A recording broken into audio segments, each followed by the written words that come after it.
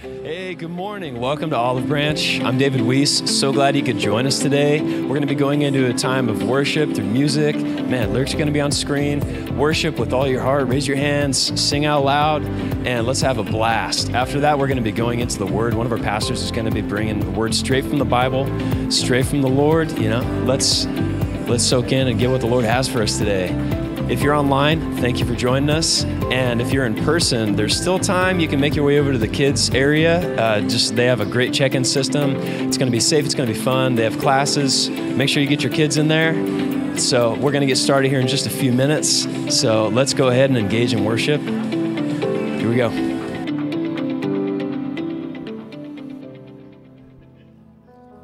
Good morning, everyone.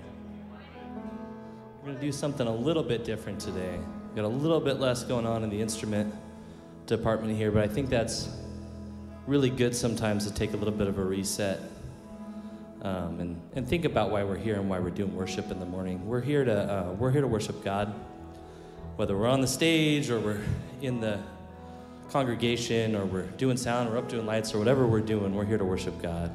And so I'm just going to ask you guys this morning, stand with us, join us in the singing, be a part of the choir. We're going to need you more because there's not as much going on up here, but also that's what it's all about anyway. That's what we should be doing every Sunday. So we're going to get started here with some worship and just welcome here. It's awesome to have y'all.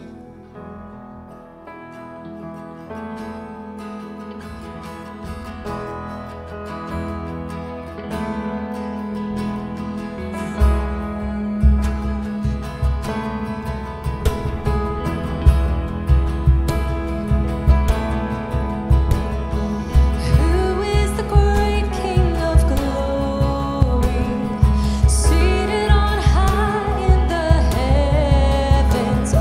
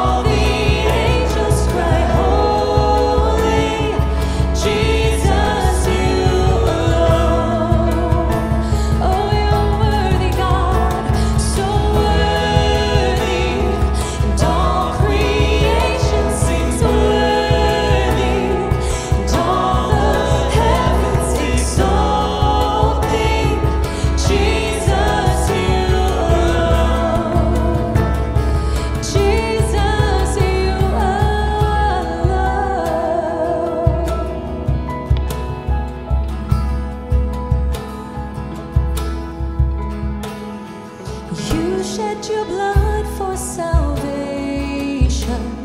and you broke the curse for our freedom. Oh, Jesus, you alone. Yeah, come on. And you rose from death with the morning, and you'll come again in your glory. Oh, Jesus, you alone. Oh, Jesus, you alone. Holy, all the earth singing holy, all the angels cry holy, Jesus, you alone.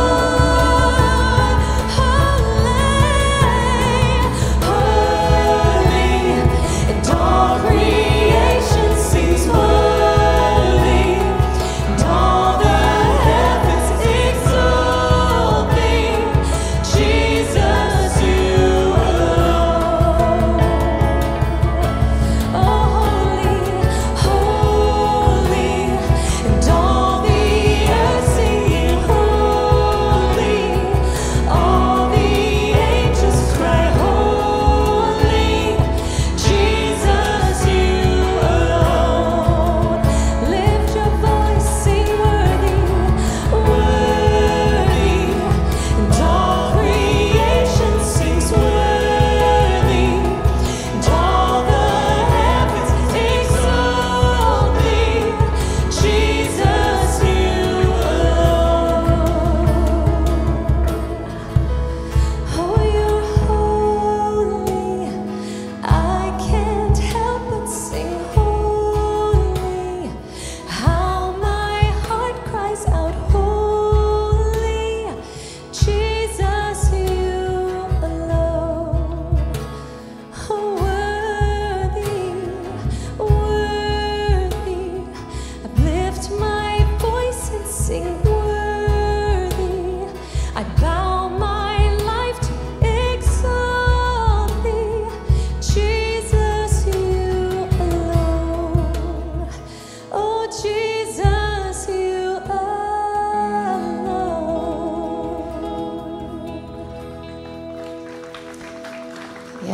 Yeah, praise him today. Lord, forgive us for searching the world for something to fill our hearts when you have already graciously filled us with your Holy Spirit. Ecclesiastes says that we will search for everything under the sun, and it is all just hevel. The Hebrew word is hevel. It's like smoke, it's like a vapor. You chase it, but you can never catch it. And so I just want us to help see that everything that we hold close, all the good stuff, it comes from God. There's nothing that we can find in this world. We can search all we want under the sun. But I heard a pastor say one time, but if you live under the Son of God, that is where our blessings are. That is where our joy comes from, our hope comes from, all of those things. To know that He and He alone is enough, that we don't need these other things. They just end up empty, and we'll just be chasing after the wind. So this morning I want us to read from some scripture together from Psalm 16. The verses should be on the screen for you. There you go. And we can read this together. As I was preparing for this week, I was just asking God to search my heart, and I just came across this, and David wrote this in a time of despair and peril, and yet he is so content in his praise. So let's read this together. So it says, "Preserve me, O God, for in you I take refuge. I say to the Lord, you are my Lord. I have no good apart from you. As for the saints in the land, they are the excellent ones in whom is all my delight. The sorrows of those who run after another god shall multiply. Their drink offerings of blood I will not pour out or take their names on my lips.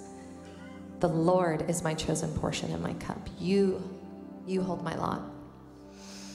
The lines have fallen for me in pleasant places. Indeed, I have a beautiful inheritance. I bless the Lord who gives me counsel in the night. Also, my heart instructs me. That is the Holy Spirit. Thank you, God, for that.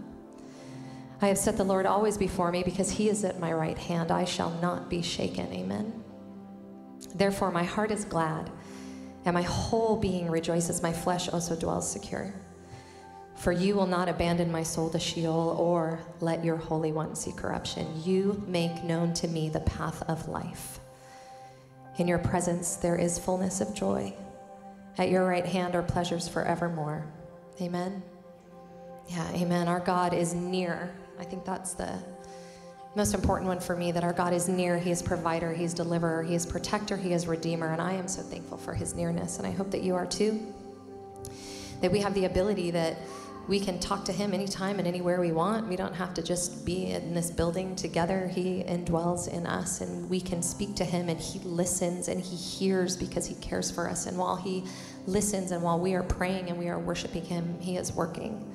So no matter what is going on in this world, the chaos that is outside that door is going to be chaos forevermore. But it doesn't mean that God is not on the throne. He is on the throne, yes?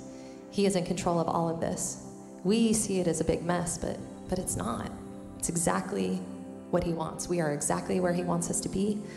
And everything that he is doing is for our good and his glory ultimately. So this morning, friends, our worship shouldn't be a conditional thing or something we do strictly because we're here at church on Sunday and we want to check that box and then we leave. And then what? My prayer for all of us is that we desire him so much that we want to be in relationship with him so much that we throw out the religion. And we are confident in knowing that if everything left us today, if everything fell apart, if we lost everything, if you lost the person beside you, if we lost this church, if we lost whatever it is, all those things that we hold close, if we lost them all, that we would be okay because he is enough. So in everything that we do, we worship, right? Worship isn't just singing, it's in everything that we do. But as we're here right now and we sing together, I want to sing this next song. It's called Here I Am to Worship. And I want us to have that heart posture in everything that we do, that everything is worship to him, because he is in control and he is worthy of all of our praise. So let's sing this together.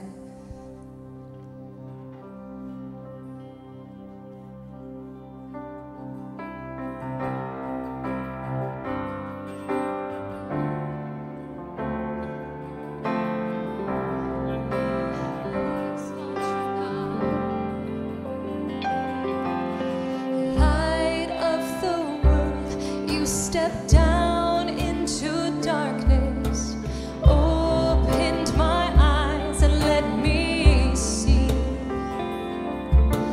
beauty that made this heart adore you, hope of a life spent with you.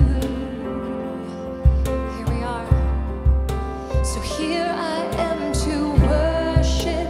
Here I am to bow down. Here I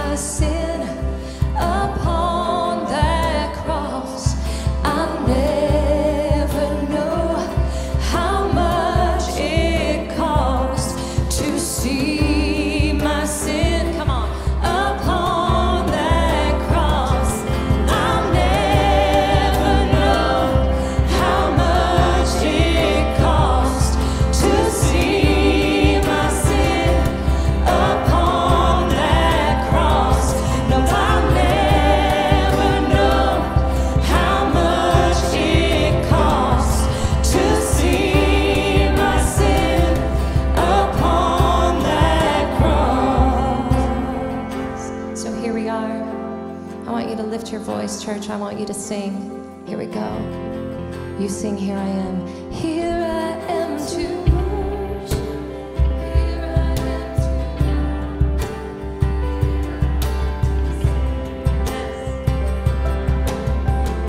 because he is worthy. So lovely.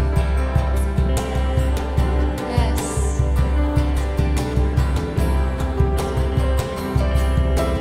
One more time. Here I am to worship. Here I am to bow down. To say that you're altogether lovely, altogether wonderful to me. Here I am to worship, bow down and say that you're our God. You're altogether lovely, altogether worthy, altogether wonderful to me. Yeah, amen, church.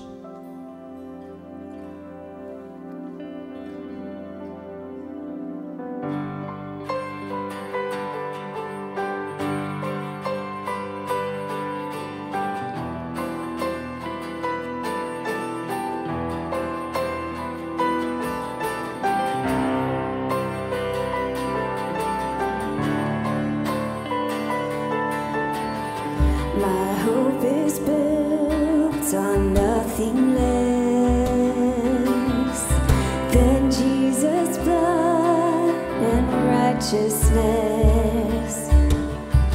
I dare not trust the sweetest frame, but wholly trust in Jesus' name.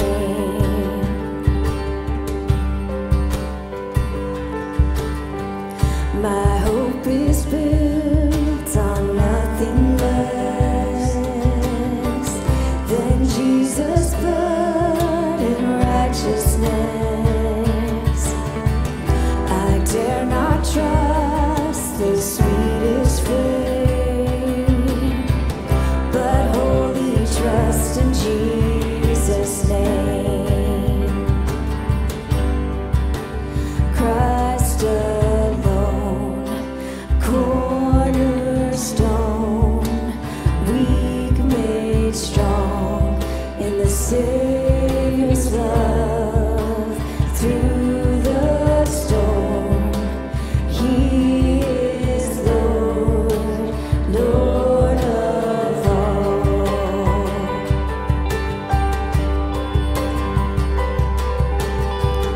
When darkness seems to hide His face, I rest on His unchanging grace.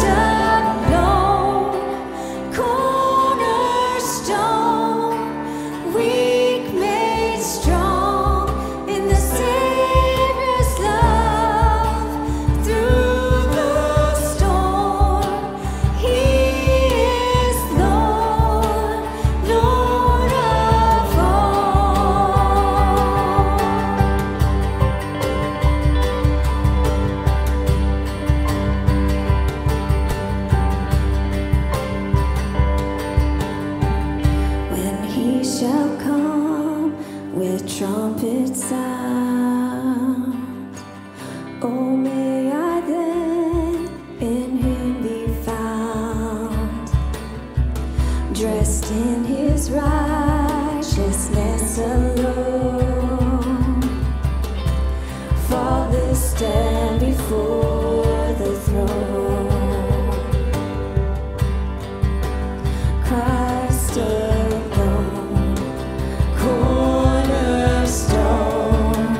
weak made strong in the Savior's love. Through the storm, He is Lord, Lord of all.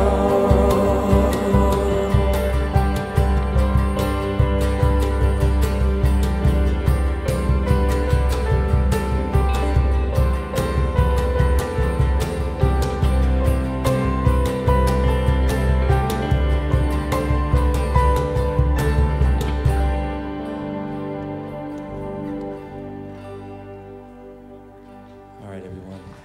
Amen. Amen. Before you sit down, why don't you turn around and find somebody you do know or you don't know or you just met and just say hi to them.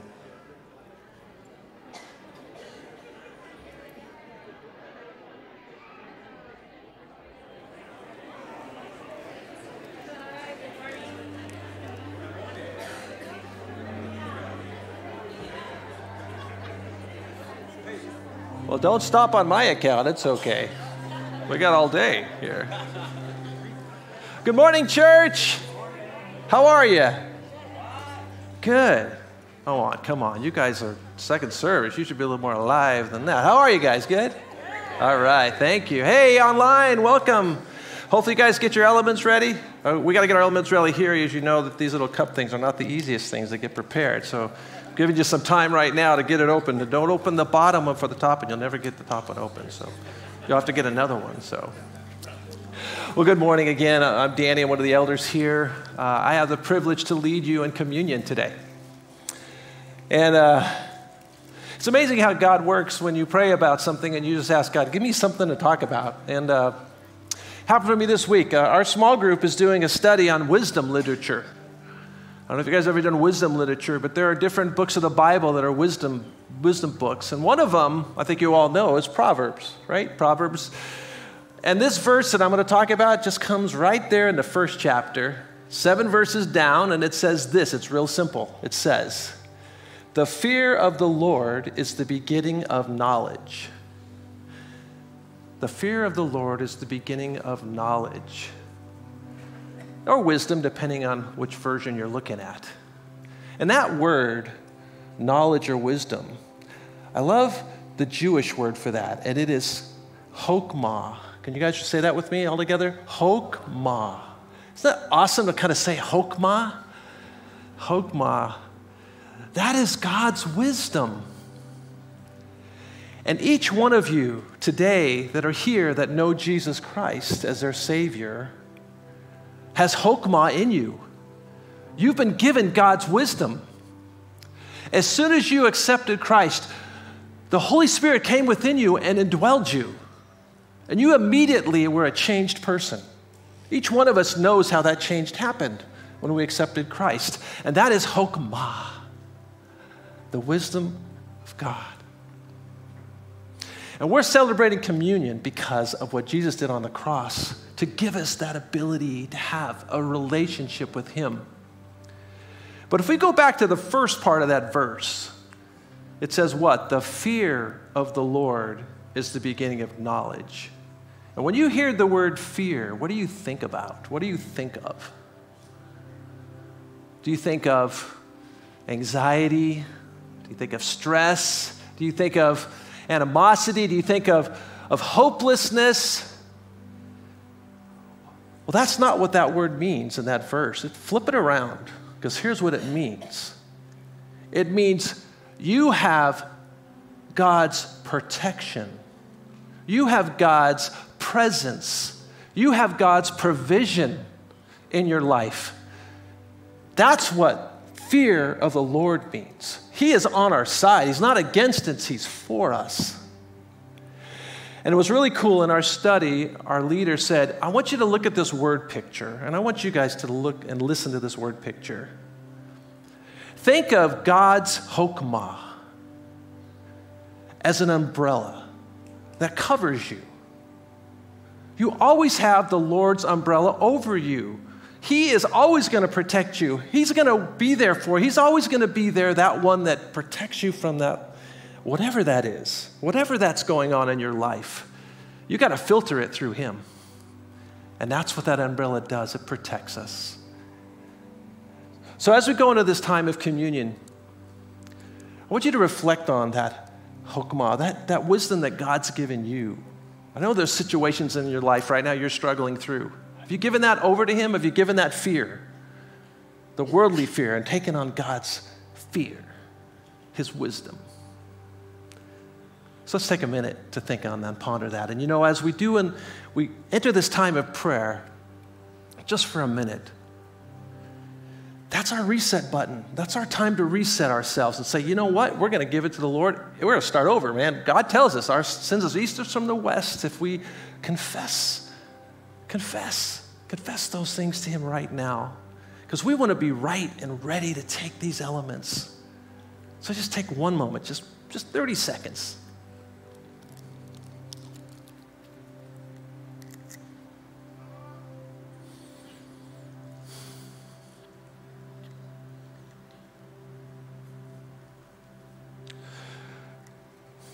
You look at this wafer, look at what that represents. You guys all have your wafer? What is that? It's Christ's body, right? On that night, He gathered the disciples together. It was right before He was going to be betrayed. And He wanted to do something with them that was different. He wanted to show them something. They didn't know He was going to be crucified the next day. He didn't know that was coming. But He was preparing them for something that we get to celebrate, and that is this, that this represents His body, which was put on the cross for us. And He said, do this in remembrance of me. So can we take this in remembrance of His body?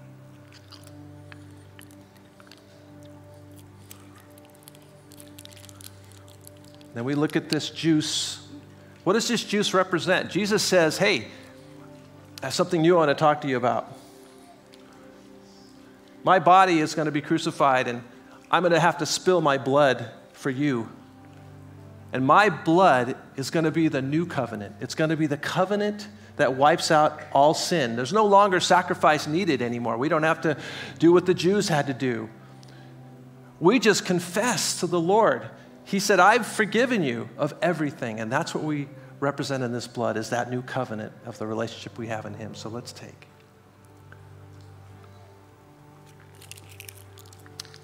Lord God, we just come before you this morning and thank you for your chokmah, your wisdom. I pray, God, that wisdom indwells us and helps us and encourages us and protects us and watches over us with that umbrella of your love that you have for us through Jesus. May we be encouraged by that today. In Jesus' name, amen. Why don't you rise up? We got another song to sing together as a church.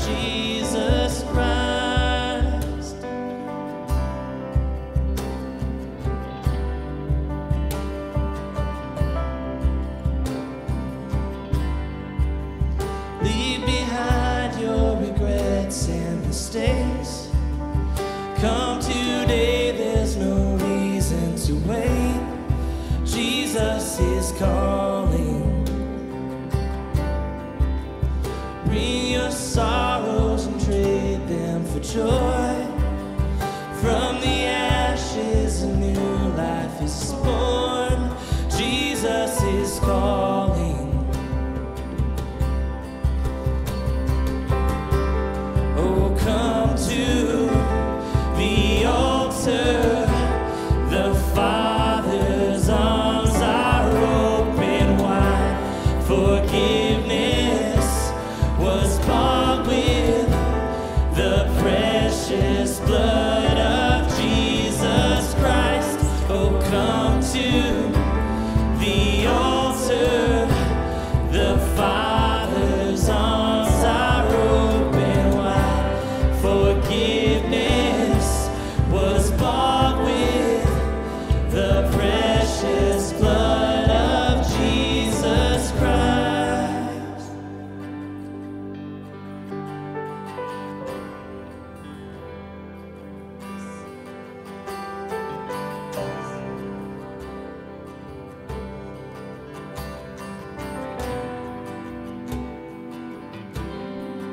Oh, what a Savior.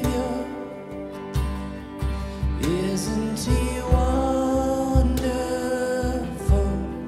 Sing hallelujah. Christ is risen. Bow down before him, for he is Lord of all. Sing hallelujah. Christ is risen. Oh, what a Savior. Isn't he wonderful? Sing hallelujah. Christ is risen. Bow down before him, for he is Lord of all. Sing hallelujah. Christ is risen.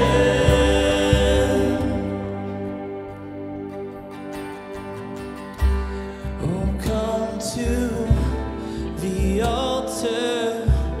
The Father's arms are open wide. Forgiveness was bought with the precious blood of Jesus Christ. Oh, come to the altar. The Father's arms are open wide. Forgiveness was bought with the precious blood of Jesus Christ.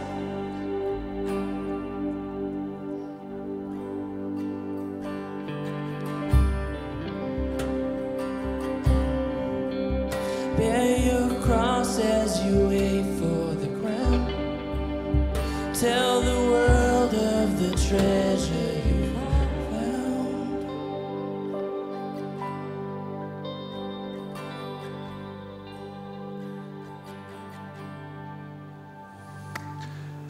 Amen. Amen. Yes. You can be seated as the service hosts come forward. We're at the time of giving in the service now. I had the pleasure and the privilege to join the James Project yesterday. I don't know if any of you out there was there, but we were able to help a veteran here in town. So he's an older gentleman and just couldn't take care of his yard. And I love James Project because in one day, in an afternoon, in a morning, we transform that whole yard from something that the city wants to find to something that is beautified. And that happens because of the hands and feet of this church, the people that care and are concerned about those around them. Not people that go to the church, just people in the community that we want to reach out to. And I think that's one of the hearts I love about this church. The other heart I love about this church is the giving. People give because they want to give. They give out that cheerful heart. They give because they know that it's going to go to something that God can use, like the James Project. So as we just celebrate this time, would you bow your heads with me? We'll just pray over the offering. Lord, we just thank you for this time together to honor you and our commitment, Lord, to give to you what you already deserve. You own it all. As a friend said, you own 1,000 cattle on 1,000 hills. We only need a few heifers. So we just pray, God, that you would provide for this church and provide the community and just the outreach that it only goes here, but beyond this community. So thank you for this time together. In Jesus' name we pray. Amen.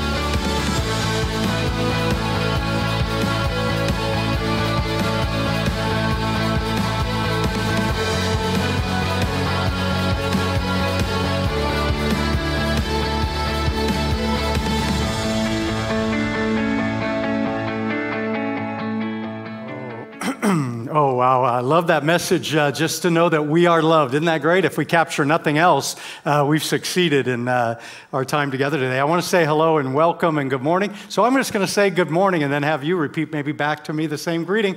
Good morning. Oh, man, you were powerful. That was very good. I appreciate that. My name's Doug Husen. I serve as one of the pastors here in town, and together, along with my wife, Maureen, who's on your left over here, we're pleased to be here.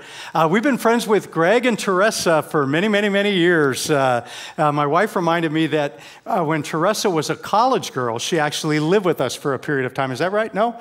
No, she didn't. Okay. Never mind. That was different. That was 7 other college kids that seemed to live with us. Greg was my junior high intern when I was youth pastor. So when he was in college, and I'll just tell you, you have not just a good pastor, you have a stellar pastor and great leadership at this church. And so what a privilege to be with you. You are fulfilling a God-honoring, white-hot purpose in this area and around the world. Great to hear about the James Project starting again, making a difference with people that desperately need help from a church like this. Also, just great to know you're making a difference around the world. You'll hear about the opportunity to write some encouraging notes to some of your missionaries later on the patio. And so what a joy to be with you. Well, my wife and I, a little bit about us. We have 4 grown children, and 3 of them are in the area. 3 of them are married, and one of them is still available. Keanu, 27 years old, in Bible College in Alabama. I'll be taking applications later if there's someone interested. Which one is he? Far left, upper right picture. There you go, ladies. Anyway, my wife and I, after our worship time together, will be available with your elders for prayer for anyone who would like that. If you've gone through, maybe in this season, the loss of a loved one, love to put something in your hands for free. A woman in our church wrote a very encouraging book that I think could help you with the grief and the loss you're experiencing. See me afterwards. I'd love to make that available to you for free. Now, we not only have 4 adult children, even better, get ready for this, we have 3 grandchildren. Oh yeah, some of you understand the joy there, right? Okay, so when you were in biology class, you learned your heart has how many? 4 chambers? Until you receive a grandchild and you grow a 5th. That's right, a new capacity to love, and we have one living with us right now, which is awesome. Other things happening in the Husen world.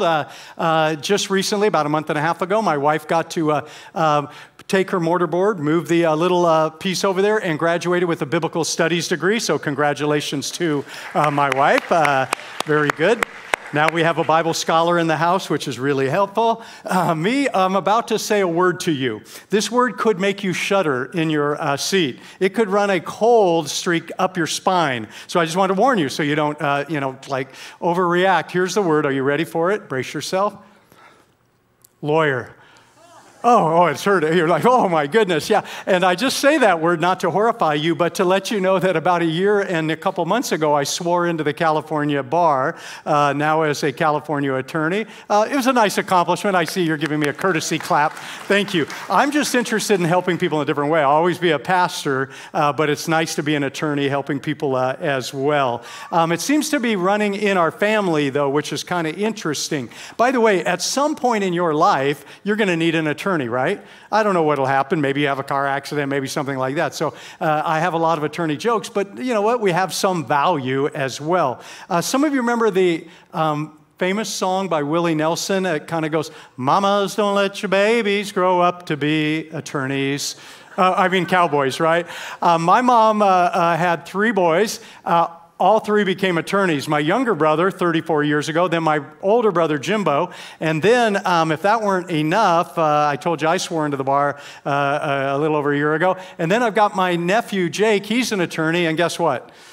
My other nephew just finished law school and he'll take the bar. So no family needs 5 attorneys. Oh, help us. It's time for you to earn lunch from the person next to you. Are you ready?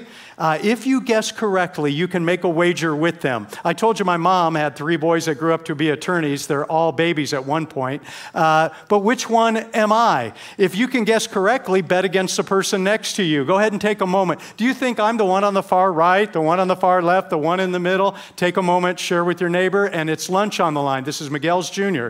Go ahead, make your wager. You got it? Did you even try?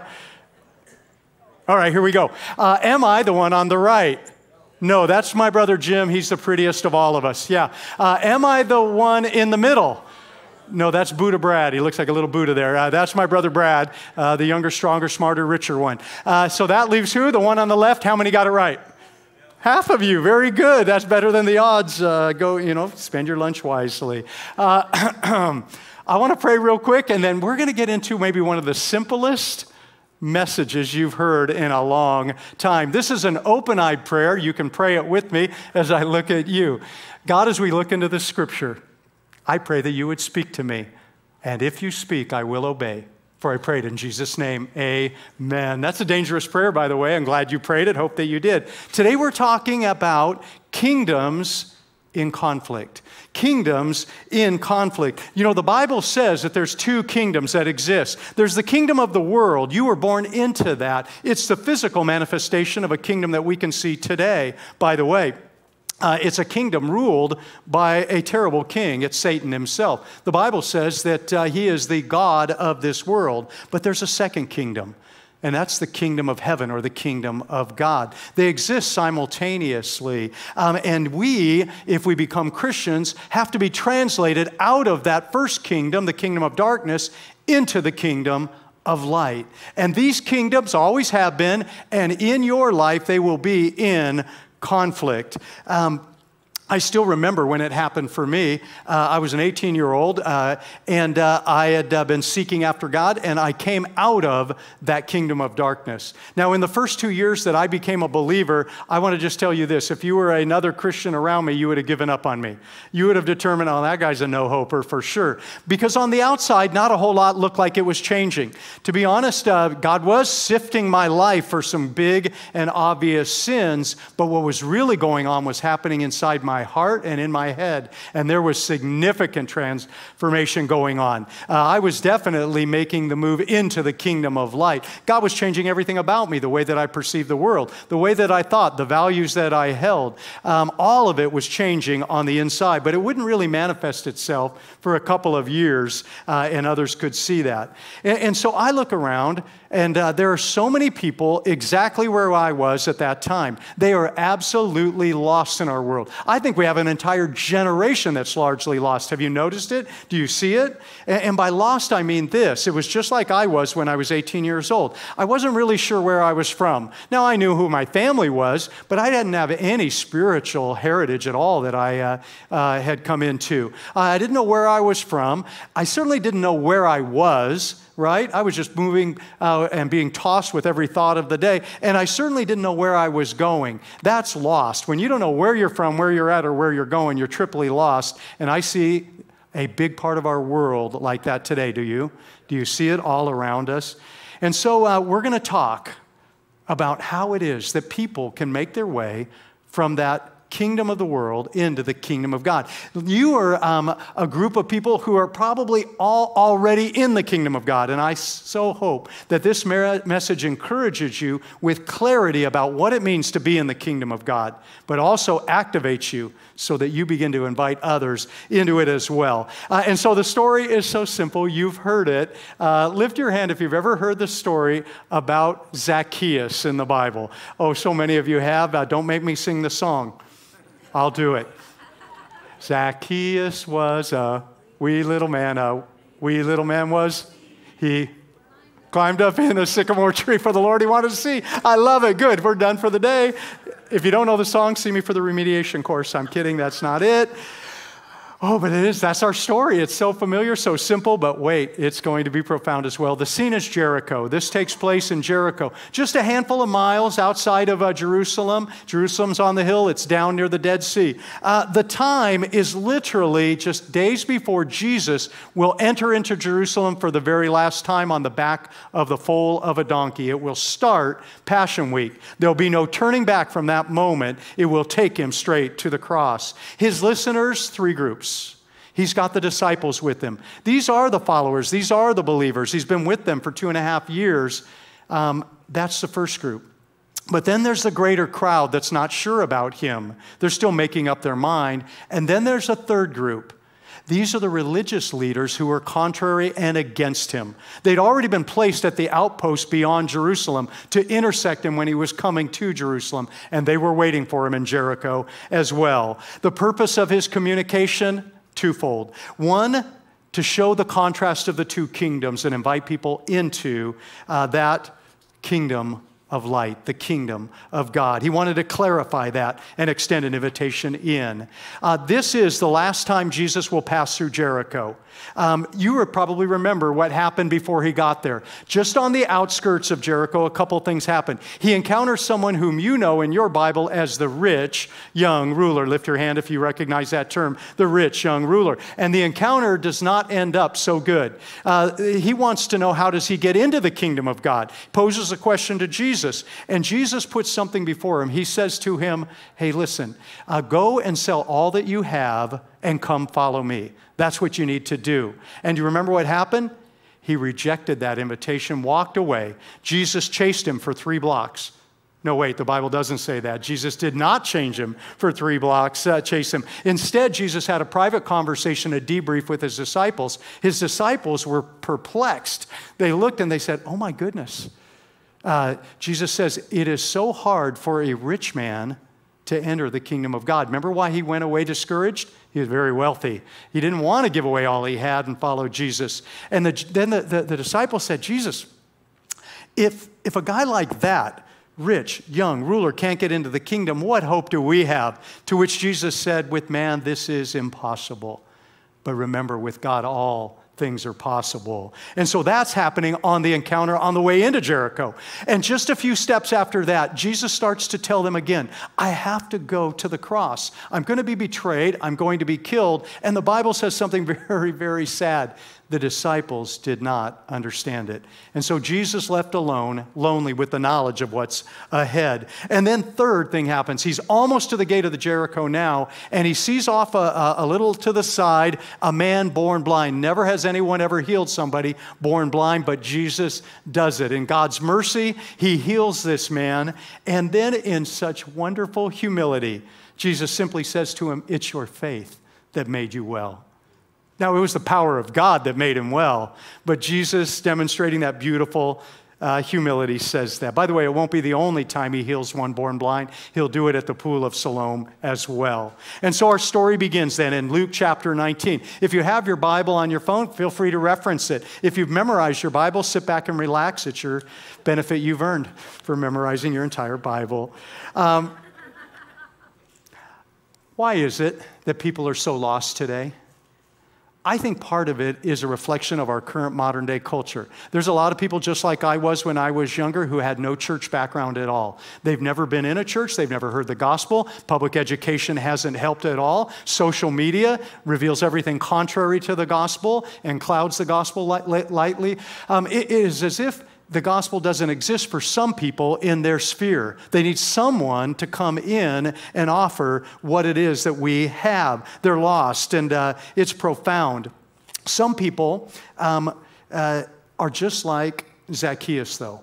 We're going to encounter Zacchaeus, and he's a fascinating character. His name means pure and innocent. Isn't that wonderful? Except for he's nothing like that right now, is he? Oh, there might have been a day he was pure and innocent, the day he was born, but now he's not. He's a traitor to his own Jewish people. He's a conspirer with the Roman government. He's a thief and a crook. He is nothing in the way of pure and innocent anymore. But on top of that, he finds himself lonely and an outcast as well. He's a man that has a conflict of kingdoms happening, not around him, but within him. Within him. I wish it could be said that these two kingdoms are easy to define on a map. It would be nice to open up a map and go, here's the line of demarcation that shows the kingdom of the world, and over here is the kingdom of God. But that line isn't found on a map. It runs straight down the middle of every human being. And we have to reconcile the kingdoms in conflict. Some might ask this question, where is the kingdom of God? How many of you have children or grandchildren? Lift your hand. Okay, this is going to be for you. Someday they're going to come home from maybe their children's ministry or vacation Bible school, and they'll be talking about the kingdom of God, and then they're going to say this, Mom, Dad, Grandpa, Papa, Momo, hey, where is the kingdom of God? I want you to have that answer. By the way, do you know where the kingdom of God is? The answer is so simple it may evade you. So I'll share it with you. Where is the kingdom of God? Simply wherever God is king. Doesn't that make sense to you? He could be the king of heaven. He certainly is. He's the king of my heart. He could be the king of my home, the king of my work. Wherever you've allowed him to be king becomes incorporated into the kingdom of God. It steals that space and that area and that affection away from the kingdom of darkness. And so the kingdom of God is wherever God is king. But how do you know you're in the kingdom of God? That's what we're going to see with this simple story. It's a hyperspeed example of what it looks like to be in the kingdom of God. Three things just have to be true of us. You, of me. If these three things are true of me, I'm in the kingdom of God. And the first is simply this, that at some point in my life, I have to be found by God. I have to be found by God. Listen to how our story starts. Luke 19 says that he, Jesus, entered Jericho, and he was passing through. Remember, he's on his way to Jerusalem. And behold, there was a man named Zacchaeus. Catch this. He was a chief tax collector. He wasn't just an average tax collector. He'd gone all in with the Roman government, been promoted. He's like the head of the IRS in his area. And he was, as you might imagine, read it, rich. Don't forget that there was another man that Jesus encountered not much before that rich young ruler. And so he sees Zacchaeus here and says that Zacchaeus was seeking to see who Jesus was. But on the account of the crowd, he could not. Why? Because he was a man of little stature. He was a little bit kind of a shortcake. He couldn't see over the crowds and such. But don't miss this idea that he had left the heritage that he had as a Jew, turned his back on his own countrymen, and became a traitor to them as a tax collector. Absolutely hated now and outcast and separated from any sort of heritage he once had. He's not any longer in what temporarily at least represented somewhat of the kingdom of God. And now he's aligned with the Roman government, but he's not completely in with them. And he's really a man without countries. By the way, these two kingdoms in conflict, there is no dual citizenship. You must be part of one or the other. Jesus said, you cannot serve two masters. You'll love one and you'll hate the other. If you choose to be friendship with the worldly kingdom, you'll be at enmity with God. And likewise, if you end up in God's kingdom, you will have to turn your back on the world. But this man was trying to ride the middle, and it wasn't working out for him. Jesus, did you catch this? Jesus wants to invite us into his kingdom. Did you notice these words that, and he, Zacchaeus, was seeking to see who Jesus was? He was intrigued by him. He was one of the crowd at this moment, and he wanted to get a little closer and get a better look at him.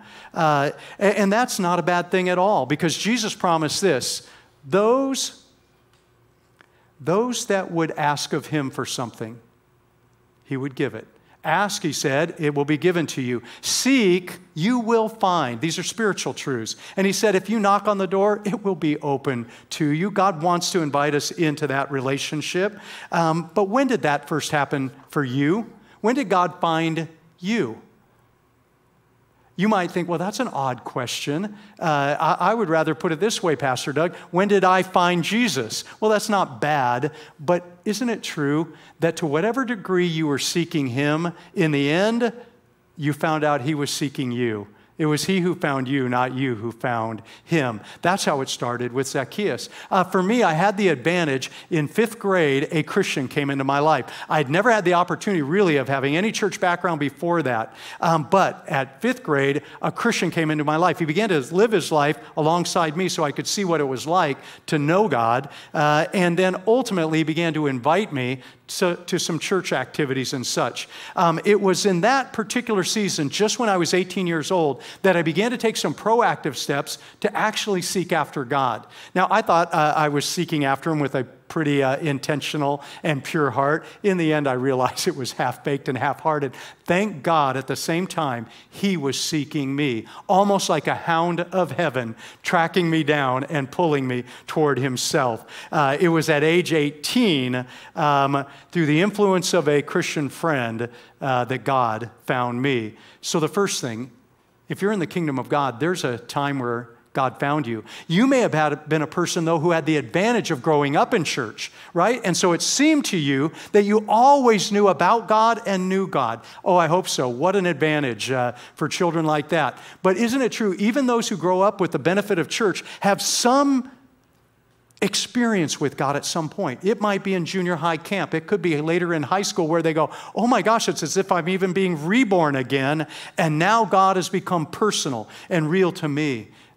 He found me. He found me. I'm completely his. Well, that's what I'm talking about. That's the first thing that has to be true. The second thing is we have to respond to that. We have to receive him. Look what happened with Zacchaeus. In Luke 19:4, it goes on to say this. So Zacchaeus did it. He ran ahead of the crowd, climbed up into a sycamore tree. That's a fig tree, by the way, so that he could see him. Because Jesus was about to pass that way. By the way, I have a sycamore fig in our front yard, and it's in like 2.5 years, it's grown 25 feet tall. These are significant trees. The trunk is already about this big. You can climb a sycamore tree, but I want to tell you, the branches are a little bit flimsy. And so I picture Zacchaeus, maybe you do. Don't picture some pine tree that's all strong, right? He probably climbed up, got on it, and started leaning over. So he's probably about this height over Jesus. You know, Jesus isn't going to look up to see him and go, where are you? It's going to be like one of these, hey, buddy, you're right there, you know? And that's what happens. When Jesus came to that place, he looked up and said, Zacchaeus, hurry, come down. I must stay at your house today. And so he did. He hurried and came down, and catch this. And he what? Received him joyfully. He's going to have lunch with Jesus. But that idea of receiving him is the idea. It's not enough for God to find you. You have to respond to him. You have to receive him, embrace him into your life. The Apostle John wrote it in the first chapter of that beautiful Gospel of John this way. As many as received him, to them, God gives the power or right to become children of God or sons and daughters of God. Did you catch it? So we have to receive him into our life, and when we do, we're introduced then into the forever family of God, adopted into God's family. By the way, that's a permanent adoption, by the way, that he transacts in our life. When did that happen for you? Can you define a moment, a season where you received him? You absolutely knew that you belonged to him and he belonged to you. Or are you a person that's new to things of church and you're going, oh my goodness, this is really fascinating. I didn't know that experience awaits me. Oh, I'll tell you, you're in a great church to grow in the grace and knowledge of Christ. But there has to be a time where you receive him. For me, culminating during that time when I was 18 years old, finished up high school, that same friend came to me on a Saturday morning and he said, hey, later on this afternoon, are you ready to go to that concert with me? And I'm like, what concert did I agree to go to? And it was a Christian outreach concert. As a matter of fact, I didn't wake up that morning thinking I would go to a concert, but sure enough, that afternoon, he puts me in his car, and we head to what was then a Greg Laurie outreach event. How many are familiar with Harvest Crusades? This was Harvest Crusade before it ever had the title. And so I'm like, oh, doggone it, he tricked me into this thing. But I kind of wanted to go, but I really wasn't, expecting that. So we get in his car, and we get to the concert, guess what? When it's already over, there literally was the very last band on the stage playing the very last song. For some of you old people, the name of the artist was Odin Fong. I just thought I'd throw that out for a little trivia for some of you. God bless you if you're as old as I am and you know that name. Anyway, but we get there, and then because everybody else has filled the entire Orange Show Fairgrounds, we're in the very last row. And the last song finishes, I'm like, huh. Then this balding preacher, Greg Laurie, comes out and starts preaching, and for the first time, I'd heard him a couple times before, it all made sense, but not just made sense, it made personal sense.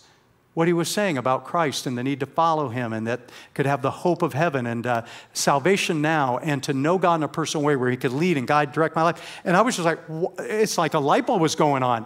And so then he offered at the end of that time the opportunity to receive Christ. So I lifted my hand and said, I want to do that. And then he led us in a prayer. And I thought, wow, amen, I did it. And then he said this, doggone it. He said, everybody that Jesus calls, he calls openly and publicly. And so if you prayed that private prayer, I want you to come down to this stage and indicate that you're willing to follow Christ publicly as well. And I thought, well, I'm in the last row. Certainly it doesn't mean me. To which he said, and if you're in the top row, you better start coming now. And I'm like, oh. And I remember the words I said, they came out of my mouth. They were resonating in my head because God had been working and hounding me and drawing me toward himself. I stood up and I said, there comes a time, and started to walk down that long walk too. It was the beginning of the most amazing dynamic life I could have ever imagined, filled with godly purpose and love and joy in the Holy Spirit. My only regret in receiving Christ is I didn't do it sooner in life, right? Maybe that's your assessment as well. Zacchaeus received Jesus joyfully. I did on that day too. And thank goodness God had appointed that Christian to then help me grow in my faith as well for a long, long season. Well, Zacchaeus received Christ, but not everybody was happy about it. You know, when you came to Christ, you may have had some friends around you who rejoiced with you and began to cheer you on. But I'll tell you, the Bible says this, all who desire to live godly in Christ Jesus will suffer persecution. There will be people who stand against you because don't forget, you've now transferred kingdoms, and these kingdoms are in conflict with each other. There's no harmonizing them in any way. And for Zacchaeus, instantly, there are detractors. Listen to Luke 19:7. And when they, who is they? The religious leaders who were against Jesus at the time. When they saw what was happening, they grumbled amongst themselves, and they said, look, Jesus has gone into the guest, to be the guest of the man who is a sinner. And I'll guarantee you, they never warmed up to Zacchaeus. Well, that's true of him. It's true of you and I. It comes with the territory, but it's always worth it. And so the first thing, God found me. Second thing, I received him. And then the third thing, that my life would never be the same. Oh, I hope that's true for you. You know, I told you in the early years you couldn't really see what was happening. But one of the greatest compliments you'll ever get is if somebody you once knew before Christ comes up to you later afterwards and says, oh, there's something different about you. What happened? And you're like, no, nothing's different. No, I see it, right? And it might be the love of God shining through your life. It might be the clarity on your purpose. It could be it could be just godly and holy living. There will be a change. If there's no change in your life, you ought to doubt whether you're in the kingdom of God, because the kingdom of God is radically different than the kingdom of darkness. There is no compatibility for that. And it happened for Zacchaeus immediately. For me, no. It was transitional time, continues to happen today. But look at what happened for him. I know some it's a slower process, but instantaneously, Zacchaeus was different. Luke 19:8 says this, Zacchaeus grabs a wine glass, starts tapping on it. Excuse me, everybody, let's stop lunch for a minute. I have an announcement to make. And Zacchaeus stood and said to the Lord, I love how he says this, behold, Lord. By the way, when he says Lord, he's saying, Jesus, I am recognizing you as the maximum authority of my life. Behold, Lord, half of all of my goods I give to the poor. What is your net worth right now? I know what my net worth is right now, and I'm not ready to give away $432,000, but I would if that's what God called me to.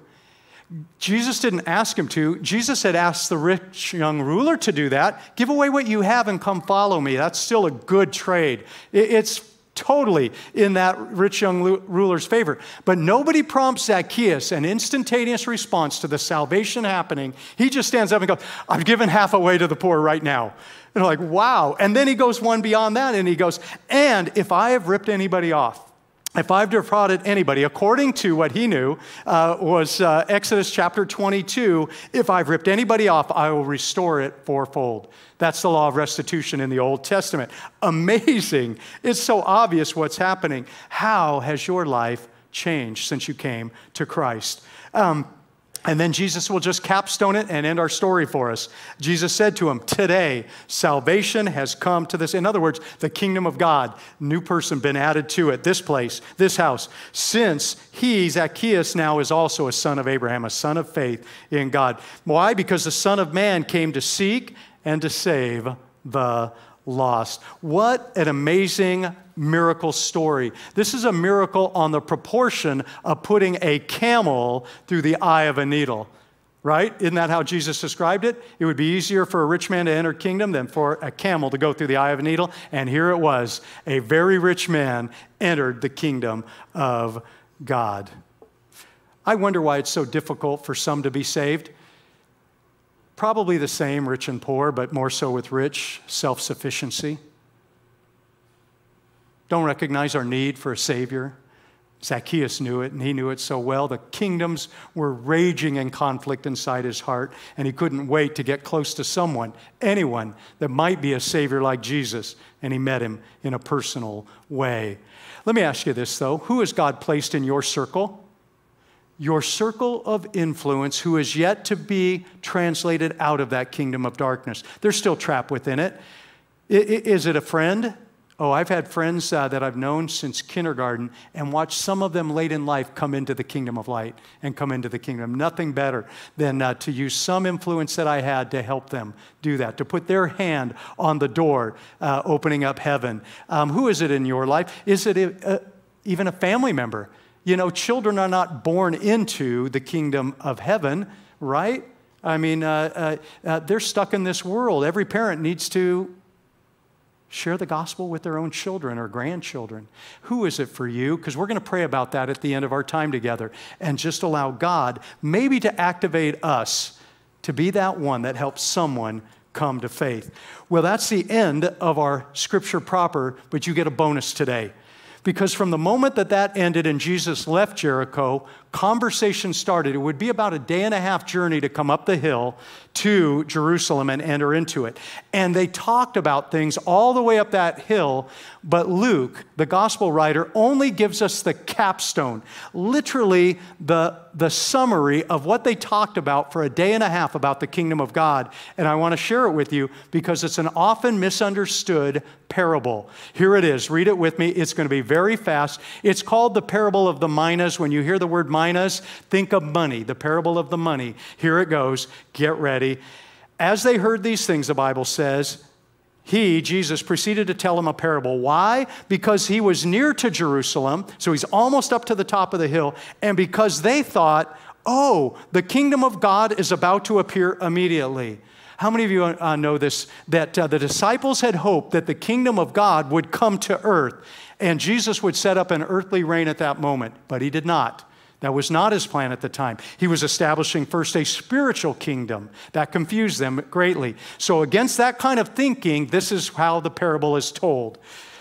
He said to them, therefore, because you think the kingdom is going to be of one type, but it's really another.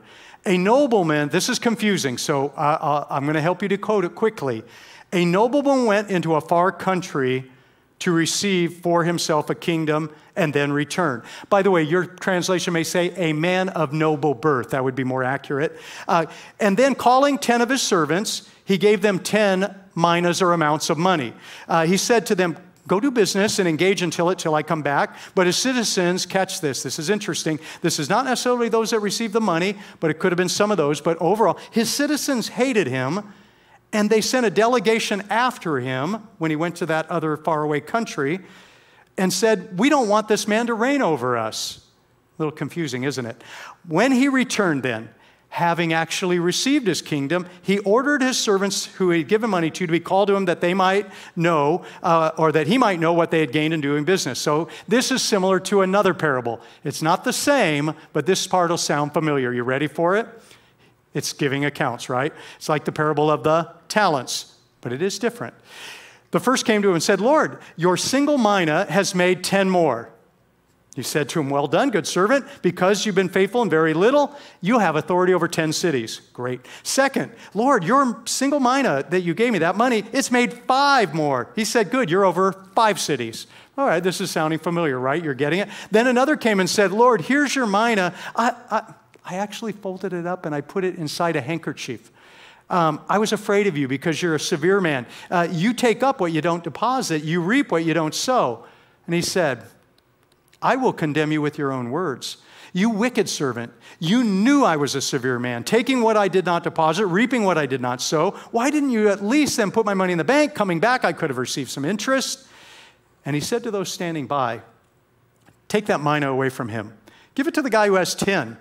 And they said, but he already has 10. He says, listen, I tell you that everyone who has, more will be given. This is the nature of the kingdom of God, by the way. And he says, more will be given. But from the one who has not, because they're not in the kingdom, they're not committed to the kingdom, by the way, even what he has will be taken away. But you remember these others. Do you remember these others? Those that didn't want me to reign over them, bring them here, slaughter them before me. Gentle Jesus. This is a confusing parable, isn't it? I can shed a little bit of light on what they understood, but remember again, it's about kingdoms in conflict. There is a terrible kingdom that we were born into, the kingdom of darkness. But we are offered the kingdom of light, of love, and joy in the Holy Spirit, the hope of heaven, fellowship of other believers, the presence of God's Spirit. And we're offered everything. The author of Hebrews said it this way. They're in such contrast, he poses a question. It's such a great salvation God offers. How then shall they escape who neglect so great a salvation? And the answer simply is they will not. About 20 years before Jesus told this parable, something really happened, and they all knew about it who were there. King Herod had passed away in 84 approximately. His kingdom then, he ruled all of Judea, would be left to 3 of his sons. He had slaughtered some of the other potential people to inherit it. And so one of those 3 sons was Archelaus. Archelaus was due to receive the Judean kingdom and into Jericho. But he was only noble by birth. He had not been affirmed that kingdom by Rome. The Emperor Tiberius would have to grant that to him. And so the story Jesus tells is their story. And so what had happened is Archelaus, to pre-win approval of Caesar, slaughtered 3,000 Jews. 3,000 Jews. And then he got his entourage together to go to Rome to receive his kingdom. But guess who followed him? The relatives of those slain Jews. And they went and they told Tiberius, don't you dare let this man be over us. And Tiberius compromised, and he sent him back not as king or Herod, but as a regional ethnarch, something lower. And so the 2 contrasts are set there, what worldly kingdoms look like and what Jesus was offering. And there is no compatibility between the 2. You choose one or the other. Either he's Lord of all or he's not Lord at all. And Jesus wanted to be clear about it, but it's worth it. There is going to be a day where we're called into heaven and we're going to celebrate what the Bible calls the marriage supper of the Lamb. Have you heard that term before? It's written in the book of Revelation and a couple other spots with Jesus. It's going to be the celebration where we enter into eternity and we begin to praise God for the fact that we're part of the kingdom of God. And I imagine it this way. How many at Thanksgiving have a table that can come apart and put extra leaves in? Anybody have those? We have that. We have an old table, and we put all the leaves in it, and now our family's so big it's still not enough, so we have to put a card table at the end, right? And that's for the kids, right? The kiddie table. Anyway, I imagine the marriage supper of the Lamb is one of those tables like that, but it's so long it kind of almost fades off the horizon, and you're there, and I'm there. And you know what we do? We start telling our stories. And maybe it's Jim, and Jim goes, Lord, I want to praise you because as a teenager, you put somebody in my life, and it was so-and-so, and they led me to faith in Christ, and then I led my kids to faith in Christ, and married a godly woman, and he made all the difference, but to your glory, God. We all go, oh, praise God for that guy. And then somebody else, you go, oh, it was my father. He was the one, him and my mom, they just led us to faith in Christ right from a young child. Oh, praise God for them, and then I'll have my turn, and I'll go, oh, I want to talk about Todd. Oh, man, God, you placed the perfect person in my life. I was a slow learner, but he stayed with me, and he was faithful, and he not only led me to faith in Christ, but helped me grow up in faith in Christ, encouraged me in my faith. And we'll go, oh, here's the end of it. We'll have all eternity to celebrate those victories in Christ, but we have one fleeting moment to win them. And so I want to encourage you, let's go win them. Would you bow with me? God, our Heavenly Father, thank you. Thank you that you have ushered us into the kingdom of God, the kingdom of light, and it's wonderful, and we're grateful, and may our hearts always feel that way. But God, not just for us, certainly for us, but for others as well. And so we pause for a moment, God, for you to just reinforce within us the answer to who. Oh, who is it that you have given us access to that we might begin to influence, to invite into the kingdom of God? Would you ask God that? Allow him to put a picture in your mind. Or whether you're watching online or right here in the building, maybe it's a name. It will be a name that comes to you. God, is it a family member? Oh, it's so hard, God. It seems to be influential with our family members, a parent or a child. But God, you've entrusted them to us, and so we want to be able to be the one to have the privilege to lead them safely into the kingdom. Maybe it's a coworker. God, is there a coworker who we might just understand where they're actually at and help them set the pathway to come into your kingdom? God, maybe it's somebody completely different. But God, even as we prayed earlier, we just want to say yes to you. God, if you give us the opportunity, we'll speak for you. We'll be your witnesses in the world. We'll use the gifting and the talents that you've given us to help others come to faith. And God, if you'll do that, we will simply give you credit when we're at the marriage supper of the Lamb and anyone mentions our name, for it's all to your glory anyway. And this we pray in Jesus' name. Amen. And God bless you. Thank you, brother.